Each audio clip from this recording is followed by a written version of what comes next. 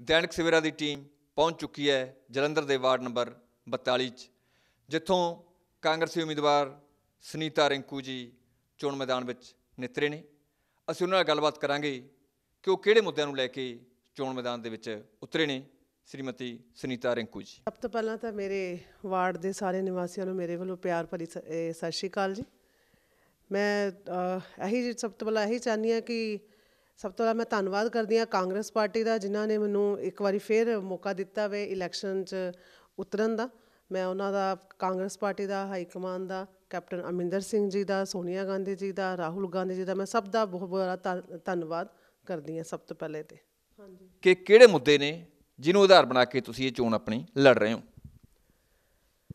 जिस तरह कि सारे जानते हैं कि मेरा जिहड़ा परिवार है पिछले 25 सालों तो आप कांग्रेस पार्टी की सेवा कर रहे हैं और इस वार्ड तो बस्ती दानिशमंदा तो आप लगातार पहले मेरे फादर साहब जी सी कौंसलर, फिर उस तो बाद मेरे हसबैंड रहे कौंसलर, फिर मैनू भी एक बार मौका मिले तो हुण फिर एक बार मैनू फिर मौका मिले और मेरे हसबैंड भी जो कि हुणे पिछे जो विधान सभा दी चोणां होईयां उहदे विचों वैस्ट हलके दे विधायक चुने गए ने।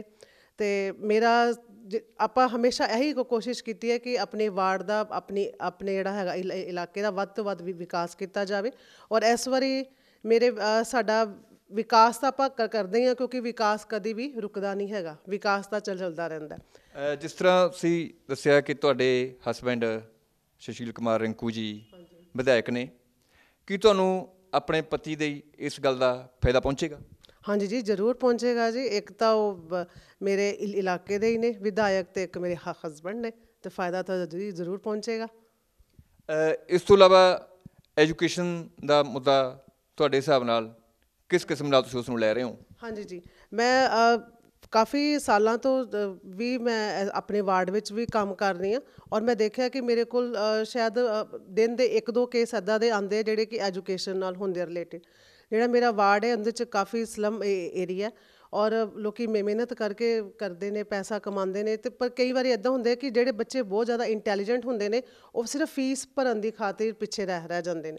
और मेरी पहली कोशिश यही पई होएगी कि गवर्नमेंट वालों जिहड़ियां भी नीतियां होणगियां जां जिहड़ियां भी ग्रांटां होणगियां एजुकेशन नाल रिलेटिड मैं वध तो वध अपने वार्ड में लियाउण की कोशिश करांगी ताकि मेरे वार्ड का कोई भी बच्चा अपनी जिहड़ी हैगी है पढ़ाई तो वांझा ना रहे। जिस तरह सरकारी स्कूलों में तो जी बच्चों की फीस ना मात्र है तो बहुत हालातों के कई थां ते बच्चों की फीस बिल्कुल माफ ही है, पर जिहड़े निजी स्कूल ने प्राइवेट स्कूल ने उत्थे जेकर कोई बच्चे पढ़ना चाहते हैं उन्होंने लिए तुसीं की कर रहे हो?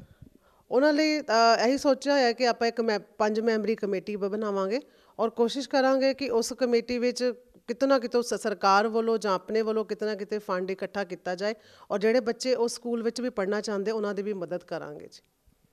इस तो बिना जी जो नौजवान नशिਆਂ 'ਚ ਲੱਗੇ ਹੋਏ ਨੇ उन तो नशिਆਂ ਵੱਲੋਂ हटा के उन्होंने खेडां ਵੱਲ प्रेरित करने ਲਈ ਉਹ ਤੁਹਾਡੇ ਕੀ ਯਤਨ ਰਹਿਣਗੇ?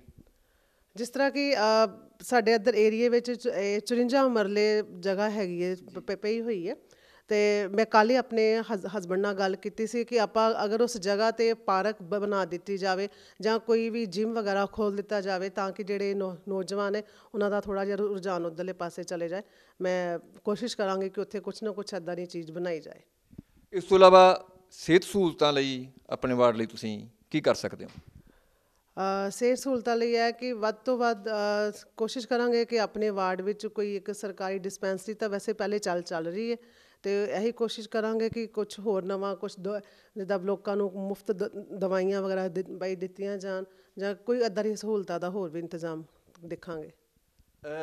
पिछले 10 साल पंजाब दे विच अकाली भाजपा सरकार रही है जी, पर हुण पंजाब दे विच तुहाडी अपनी सरकार है, कांग्रेस की सरकार है, कि तुहानूं इस गल दा भी कोई फायदा मिलेगा? हाँ जी जरूर मिलेगा जी क्योंकि उपर अपनी सरकार है, कैप्टन अमरिंदर सिंह जी बैठे हुए ने और जदों भी कोई भी हो जां कोई ग्रांट इशू करनगे कुछ भी करनगे तो जी जे नीचे भी सरकार जे अपनी बन जाएगी तो उनका तो जरूर फायदा मिलेगा।